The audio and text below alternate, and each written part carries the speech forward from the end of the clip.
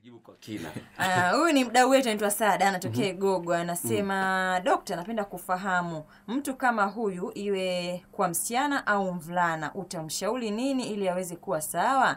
Anasema msichana huyu au mvulana ambaye ameshakata tamaa kutopenda, moyo wake hauna amani hata japokuwa yupo katika mahusiano, ana hofu ya kuumizwa moyo tena. Pale anapojitahidi kufungua moyo kupenda, anajikuta anafeli kupenda pale tu anapokumbuka alivyotendwa na kuumizwa hapo nyuma. Je, watu kama hawa utawashauri nini? Asante sana. Nashukuru kwa swali lako zuri, refu, lenye maelezo ya kutosha. Nimegundua kwamba watu wengi wameshakata tamaa juu ya mapenzi. Kwa sababu gani?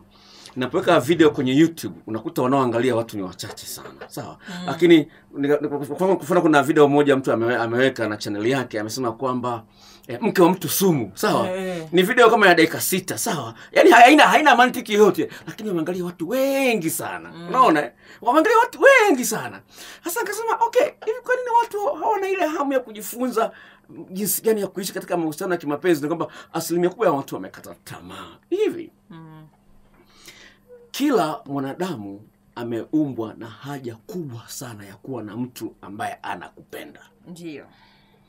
Na pale ambapo kuna mtu ambaye umemuona kwa mwanzoni kwa juu ameonyesha anakupenda, na wewe ukampa moyo wako wote, kumbe yeye amekupa robo, akakuumiza, unaumia sana sana. Na hasa yule mwanaume wa kwanza au mwanamke wa kwanza anaumiza sana sana. Sasa ikitokea kwa mwanaume wa kwanza au mwanamke wa kwanza, ikarudia wa pili tena na yeye akakuumiza hivyo hivyo, sasa hiyo inakuwa mbaya sana. Sasa ni hivi, umezungumza juu unawapa ushauri gani watu kama hawa? La kwanza kubwa, nikupe mfano katika maisha yangu mimi mwenyewe. Sawa, baada ya kufiwa na mke wangu, nishakutana na dada ambaye alikuwa amefikia hatua hiyo ya kusema kwamba mimi siwezi kupenda tena. Kwa wakati naanzisha mahusiano naye, mimi na yeye alikuwa anatembea na mwanaume na mume wa mtu. Dada mzuri, ni mwalimu. Sawa, mzuri tu kwa sura. Ni mwalimu, lakini alikuwa ameshakata tamaa juu ya mapenzi. Na akaniambia wazi kabisa. Akaniambia bwana, swala mimi la kupenda ni kumpenda mtu. Yaani kumpenda mtu yani sina hizo hata kumpenda mtu. Tutangaa tu mahusiano. Yaani ndani ya wiki mbili tukaanza kucheza ngoma ya kubwa. Sawa, ndani ya wiki mbili. Tukaanza kucheza ngoma ya kubwa. Nikaanza nikumtreat vizuri na kila kitu na nini. Akajishangaa yeye mwenyewe mpaka avunje uhusiano na yule mwanaume ambaye ni mume wa mtu. Sawa? Tukapendana sana sana sana. Yeye alikuwa anasoma anachukua masters Morogoro. Mimi nilikuwa nasafiri kwenda mpaka Dar es Salaam, napanda basi na kama Morogoro nakaa wiki nzima narudi. Tupendana sana. Sawa. Cha msingi napenda kumwambia hivi, ni kwamba usije ukasema kwamba mimi bwana siwezi kupenda tena baada ya kuumizwa.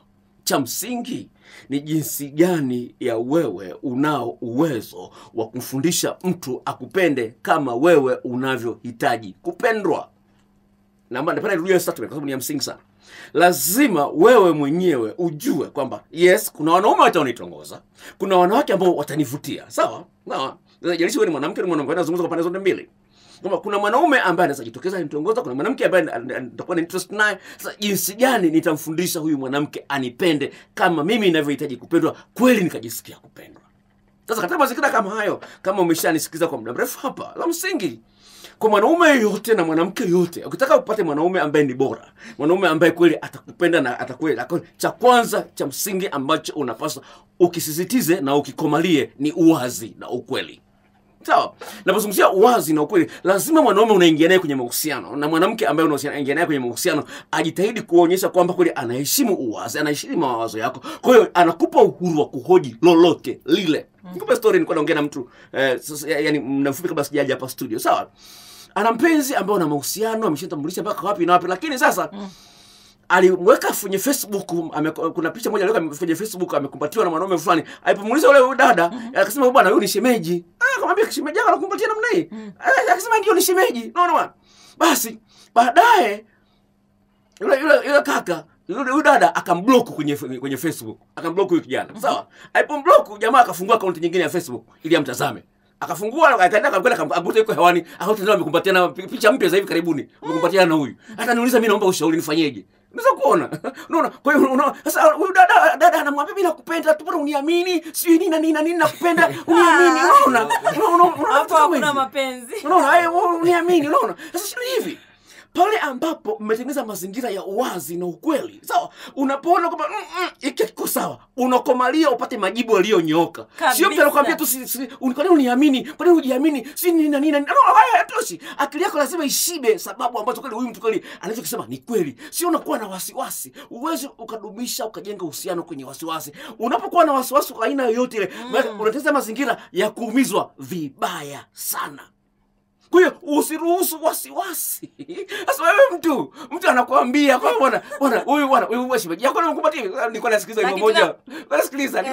Yana kuna flash ambayo sisikiliza muda mrefu. Yaani kaja kwenye gari kwa naitembea nayo. Sasa kuna jamaa mmoja ameimba wimbo, anasema mende kaangusha kabati. Unasikia wimbo unasikia wimbo. Mende kaangusha kabati. Uko vizuri. Unasikia mende kaangusha kabati. Sasa wewe hivi kweli kwenye akili zako zote mende anaweza kaangusha kabati?